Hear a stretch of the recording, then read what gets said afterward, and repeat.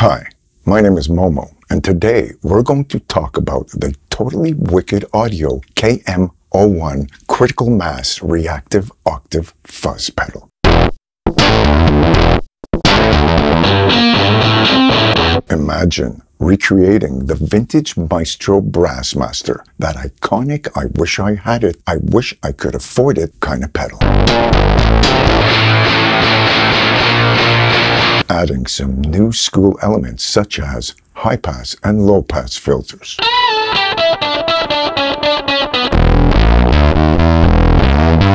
Kick in a blend knob, a bias knob with its total touch sensitivity.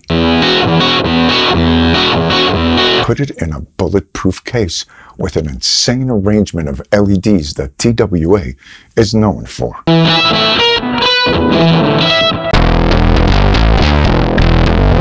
And voila, a bass and guitar player's dream pedal is born.